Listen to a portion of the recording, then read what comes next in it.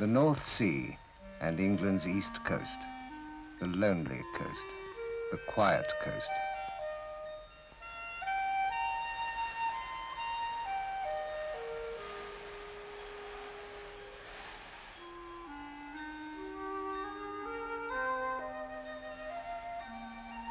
Once it was the noisy coast, the raiders' coast, the invaders' coast, where Saxon and Viking waded ashore and the din of the Dark Ages was loudest.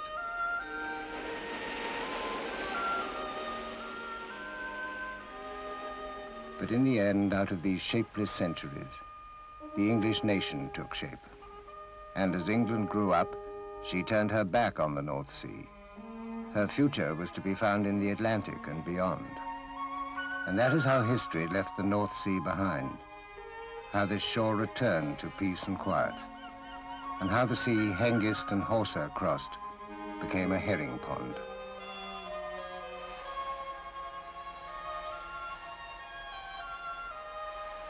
And so, even the invaders stopped coming. 1,000 years of watchers and no callers.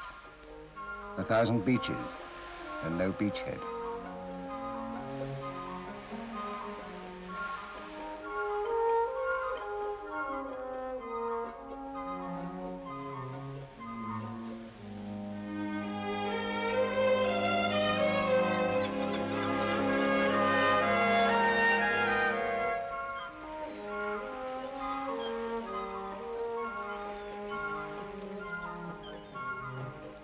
A 1,000 years, and then the Victorians with their piers and proms, making the shore into the front, turning the sea into the seaside. No Coney Island, though, no Saint-Tropez.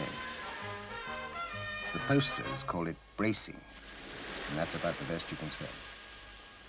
And the sea? A sea bewildered by the muddle of ridges and troughs and fronts, the barometric anarchy of England's weather.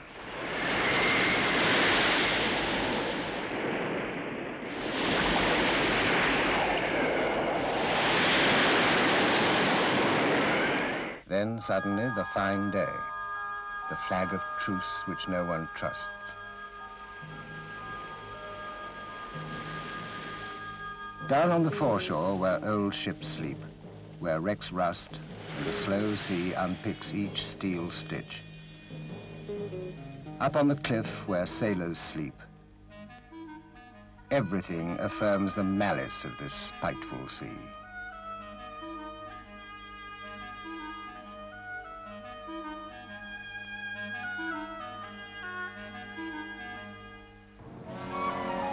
The coast is not all solitude.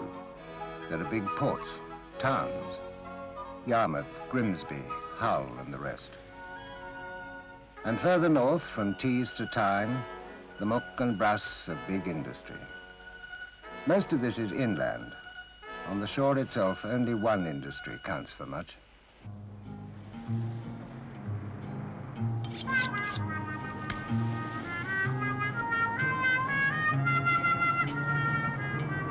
So time has changed Viking boat for fishing boat, and Norseman for trawlerman. Today, these are the Vikings of the herring pond, and the plunder they bring back will make fish fingers for supermarkets. So time has changed everything, everything but the sea, where the long ships once came in on the long swell.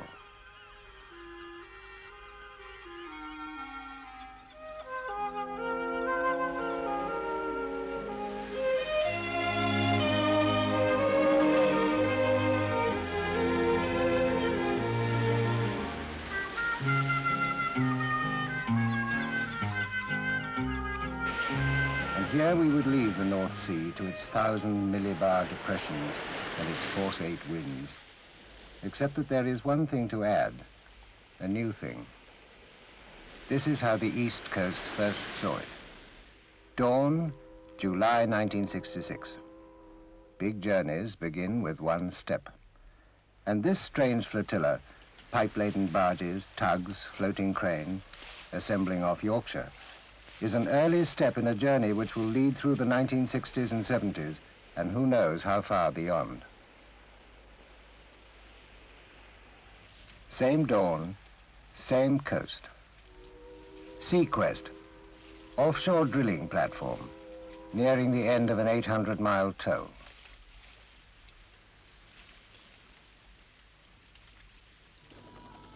Nine months earlier, another offshore rig, Sea Gem, drilling 42 miles east of the Humber, had struck the first North Sea gas. And then, within 3 months, tragedy.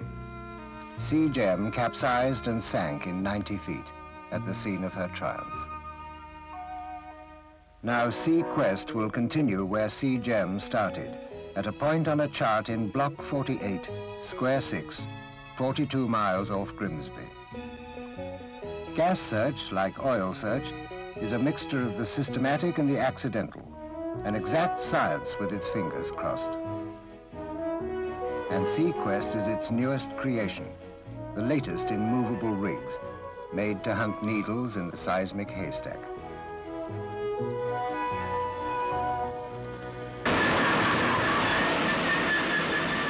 We're over gas, but how much? The driller is a blind man. The drill is his stick. By drilling, he feels for the edges of the gas field as the blind man feels for the curb. So SeaQuest drills, rig in the wind and feet in the sea, through a slim tube into the seabed and into 2 miles of rock below that. When a gas field has been proved, fixed platforms take over from movable rigs. From here, they will drill again and again, exploiting the discovery to its fullest. And later, the platforms will remain to control the producing wells.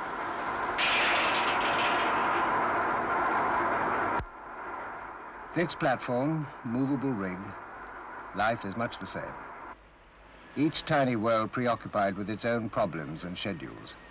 Each an iron atoll of catwalks and gantries and girders, wide open to the punch of the wind.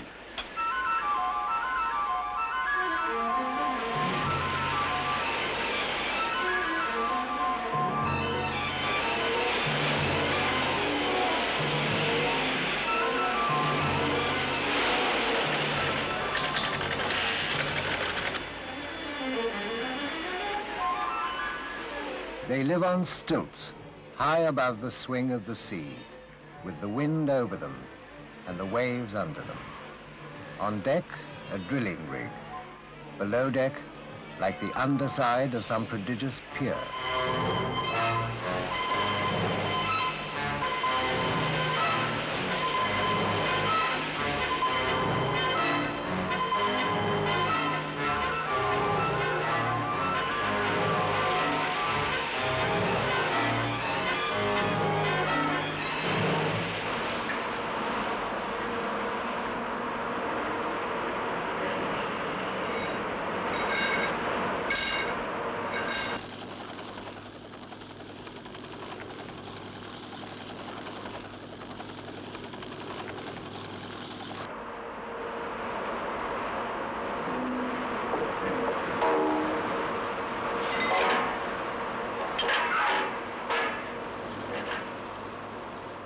The helicopter eats 40 miles for breakfast.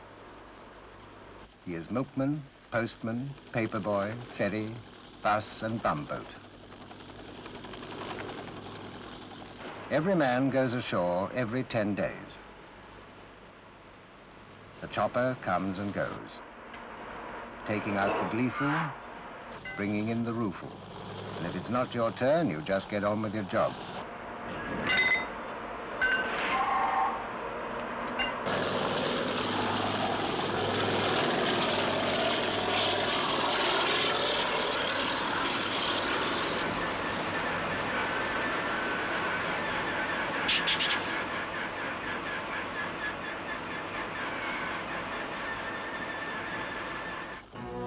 Back on the Yorkshire coast, the pipe is ashore, the first ever North Sea gas line, which will put a shot of millions of cubic feet a day into England's arm.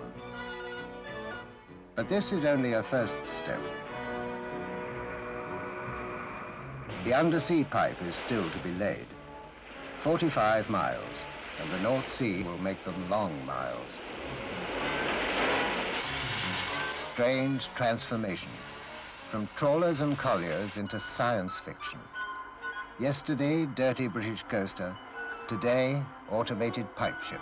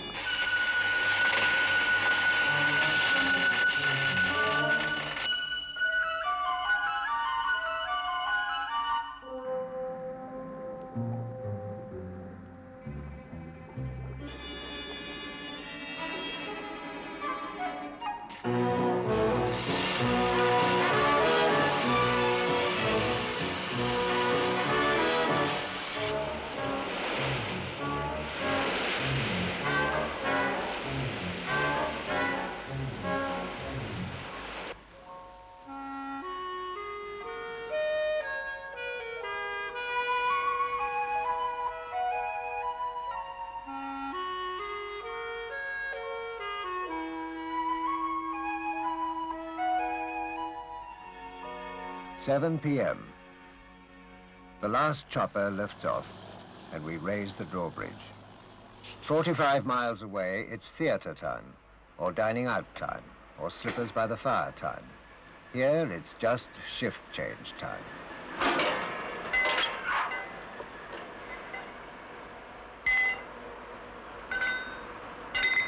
These are oil men, and they've been around.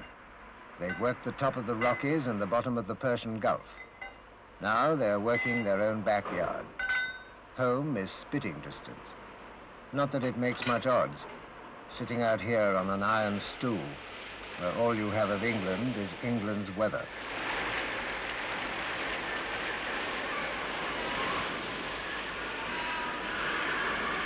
Strange place. Outdoors, wild as a cliff top. Indoors, silent as a submarine. Strange life, neither ship nor shore. Not quite construction camp, nor sea voyage, nor even space station. Yet something of all these.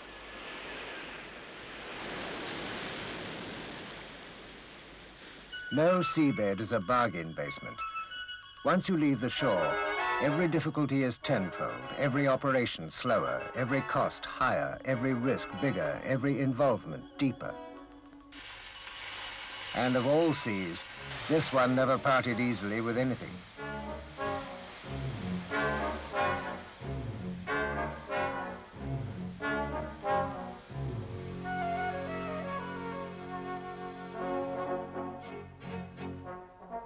Dawn, September 1966. The pipe-laying vessel enters Block 48, Square 6. This strange circuit of iron islands. At one of these, the rendezvous will be made. The first historic hookup between Britain, 45 miles away, and North Sea gas from 2 miles down.